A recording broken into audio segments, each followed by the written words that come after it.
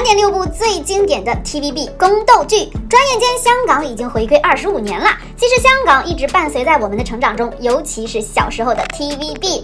你看过的第一部 TVB 经典港剧是哪个呢？反正我是古天乐、李若彤版的《神雕侠侣》。这一部是95年的剧，小时候一边看剧一边疯狂买他们的卡片，1块钱10张，有没有？入过坑的小伙伴过来集合一下。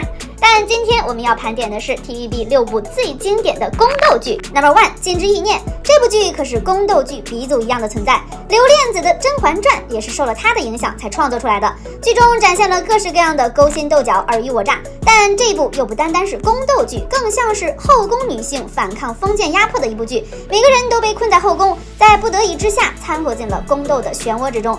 它之所以经典，更体现在剧中没有绝对的好人和坏人之分，只有可怜和更可怜的分别。每个人都在为了自己想要得到的东西耍心机，可在欲望背后是深深的无奈，争宠背后是自保，是报恩，同样也有复仇。毕竟是18年的老片子了，虽然它的服化道不是那么的精致，有些演员的服装也不合身，甚至有些场景总是重复出现，比如第1集的时候长廊就出现了不下4次。但是这些小毛病并不影响他引领了当时的清宫剧方向，是当之无愧的宫斗剧鼻祖。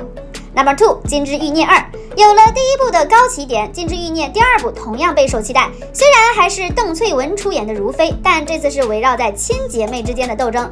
妹妹婉秀成了乾隆的纯嫔，她认为是如月故意装病，把自己推给年老的乾隆来逃避选秀，她便开始处处散布有关如月的谣言。宫斗也由他们2人展开。在拍摄的时候，剧组还把国粹京剧混进其中，算是点睛之笔了。虽然和第一部相比少了很多宫斗的剧情，但是多了更多复杂的感情，都成了这部剧的收视保障。虽然《金枝欲孽》的名声最响亮，但是它并不是当时的收视冠军。接下来的这部电视剧收视率的数据那叫一个漂亮，你猜到是 TVB 哪一部了吗？你心中最经典的 TVB 宫斗剧是哪一部？ No.3 《宫心计》。该剧以唐朝宫廷为背景，讲述了唐朝后宫尚书局4房的明争暗斗，每一集都有一个恶斗的高潮，上到太后贵妃，小到宫女上宫都在暗斗。女主是善良的刘三好，女二是心狠手辣的姚金玲。本来在宫中相依为命的好姐妹，可嫉妒心改变了姚金玲，她开始视三好为眼中钉。曾经无话不谈的2个人越走越远。剧中有2句最让人印象深刻的经典台词：说好话，做好事，存好心，以及打架必备狠话。打你就打你，还要挑日子吗？台词同样让人印象深刻的还有2011年播出的《万皇之王》。No.4 《万皇之王》。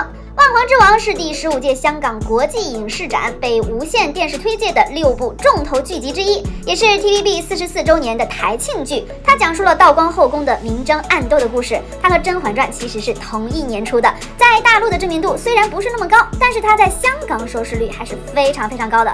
这部剧并没有多经典，反之它雷点满满，什么道光爱上嫂的呀，皇后和小叔子有点啥呀，但是并不影响观众们上头的追剧呀。说到清朝 TVB 宫斗剧，那就不得不提接下来这部片子了，相信 TVB 迷没有没看过的。你看过的第一部 TVB 宫斗剧是哪一部呢？ No.5 大太监。在看到万皇之王的热烈反响后， TVB 接着又推出了清宫剧大太监。这部剧讲述了大太监李莲英的前半生，故事的主线就是慈禧和李莲英的主仆情深。不同于以皇帝妃子为主角，这部剧的主角是太监群体。剧中的太监一改往日影视作品中的坚决形象，而被刻画的有几分帅气。小时候对李莲英简直是充满了好感呀。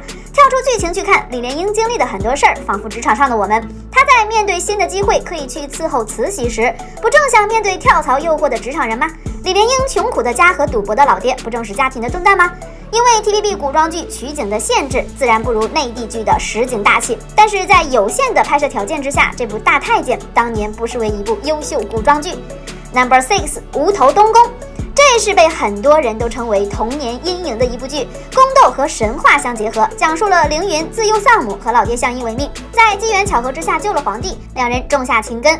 而同村的楚楚嫉妒凌云，便找了江湖术士施法和凌云换了脸，从此2个人的命运轮转。这是 TVB 版的狸猫换太子，虽然皇帝妃子都和狸猫换太子的故事相差很多，但剧情精彩，善恶分明，跌宕起伏的剧情也是一直在吊着观众的胃口。之所以被称为童年阴影，主要还是里面换脸和无头的场景实在是太瘆人了，这里我就不给大家放画面了，实在是太可怕。当年电视台播出的时候，还特意把这段给删掉了。它还有一个名字叫《真假斗供》哦。曾经的 TVB 深深影响了70、80、90后的生活。谁的童年不是从 TVB 开始的呢？ TVB 的中文简称是无线电视，55年前它就成立了。开台以来，创造了上百位演艺明星和千万部影视作品。我们印象中的古装美人佘诗曼、黎姿、蔡少芬、邓萃雯、关咏荷、翁虹、温碧霞等人都是个顶个的 TVB 美人。古装剧、穿越剧、武侠剧、刑侦剧、职场剧，各种题材、各种领域，当年的 TVB 样样都能拿得出手。但不可否认的是 ，TVB 时代已经老去。谁能想到《延禧攻略》能成为18年 TVB 的收视冠军呢？为什么就本宫受不了？